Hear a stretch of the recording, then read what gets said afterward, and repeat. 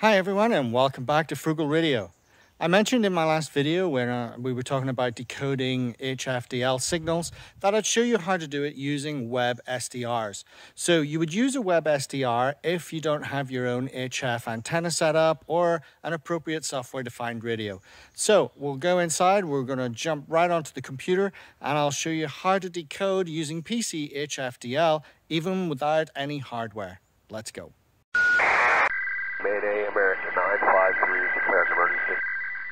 Now, if you're not sure what WebSDRs are or how to use them, then do check out episode 2 of the 2020 SDR guide, linked above and on YouTube there. So you can click on that and you'll be able to learn how to get access to WebSDRs from across the world that will allow you to monitor a whole range of signals, including HF band, which we'll be monitoring today.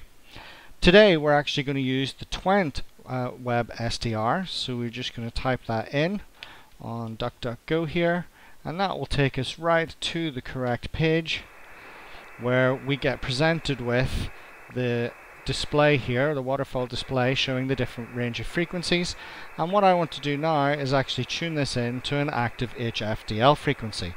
So there will be several HFDL frequencies in use. I'm going to start by going to 10.081 kilohertz. So this should be the transmitter and receiving station that is set up in Shannon, Ireland, not too far from where I used to live. So we'll just zoom in on the waterfall here so we can get a clear picture of the signals that are coming and going. We can see here it's already listed as HFDL in San Francisco and in Ireland. So because this receiver is in the Netherlands, it will be the Ireland one that we'll be receiving today. So we'll resize that. Now you can hear the audio coming through as I'm speaking. That's not what we want. We need to direct the audio to our virtual cable. So for this demonstration, all we're going to do is go over here and change the output audio from the entire computer from speakers to cable input. So what that's going to do, it's now going to route all the audio to my virtual cable. Now that will be all the audio coming from the computer, not just coming from the browser. So yeah, if there's any extra sounds coming through, it could lead to decoding errors. Next, I start PC-HFDL. I like to drag it up into the corner here, and I like to have the squitters open so that I can see the data as it populates. And then we can use this to see all the various information that's going to be appearing on the different flights. So there's no hardware, no software-defined radio actually connected to this PC right now. All the data that is coming in is purely being received by a software-defined radio at a university in the Netherlands. Now from that, here's the data that's actually coming in. So you can see messages coming from different aircraft. So which one is this? We don't know the flight ID of that one. So AIC, I think that's Air India, and 195. The call signs are listed here as I showed you before. We can see actual messages, ACARS messages that are being sent and received by aircraft and by the ground stations, and you can see that there are already 4 aircraft there. I'm just going to turn on Google Earth as well, because sometimes it's nice to watch the Google Earth aircraft being plotted. So we'll load up Google Earth. Actually, I have it down here. So we're going to click on Google Earth.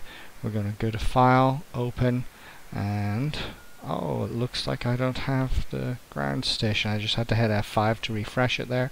So the aircraft file, click on Open, and we'll start to soon see the aircraft that are being logged here. So right away we're monitoring Ireland ground station, and we can see an aircraft over Russia. So SU is Aeroflot. So this Aeroflot aircraft, we can zoom in a little bit closer to it just by doing a double click. So it's flying over, it looks like Russia right now, where it is. Of course, Google Earth doesn't show me the political boundaries, but it looks like it's central Russia. AIC, so I said I thought that was Air India, and it looks like it could well be. So we'll actually verify these as well, just by going over to Flight Radar 24. So that's always a good site to use to check these things. So AIC 95. Or 195, it was 195, wasn't it? So we'll type that in. That's routing from Delhi to Moscow. There we are. So we can actually see on Flight Radar 24 that it's flying just over the top. I think that's still in Kazakhstan there, just about to enter Russia, and that's where it's plotted here on Google Earth as well. So let's go back to PC-HFDL. Oh my goodness. Okay, so we can see lots of flights that have been added here now. So let me go over and maybe we can refresh this. So we'll open aircraft CAML again and say yes, reload the file. And we'll see that there's more files, or more aircraft now that have been loaded in, and we can zoom in and see where they are. So this one is more over Northern Europe and over the Baltic region there. So that's interesting to see. We have another Aeroflot AT. I'm not sure who AT is, but they're over Spain right now. So AT781 Sierra. Okay, we don't need to zoom in any closer. So AT781 Sierra. I'm just going to type that in here. Oh, AT781, okay. And that's an Air Maroc flight from Paris to Rabat. So it's on its way south into Morocco, I guess. And yeah. So that's just a little overview. You can see how many aircraft are already showing up. So I mean, this is a crazy amount of aircraft already. The latitudes and longitudes are displayed, and you can see that the ground station is indeed Shannon in Ireland, and the flights just keep getting listed. There's just more and more of them coming in. If you scroll through, you'll get to see perhaps some like weather reports and ATIS data, position reports, route requests, those kind of things. So it's just jumping around a bit. Maybe if I mute this, we'll actually get more of a chance to look at it. So I'm just going to mute the audio. And we can see, spend some time reading the messages that have actually come in. A common one that you do see is a latitude and longitude of 180. So I think there's something misconfigured on the aircraft, or it's actually not set up to pass its latitude and longitude via HFDL. You may still see other messages from the flight, but you're not going to get a position report, so that's an incorrect position report, and you do see that pretty much in every HFDL monitoring session.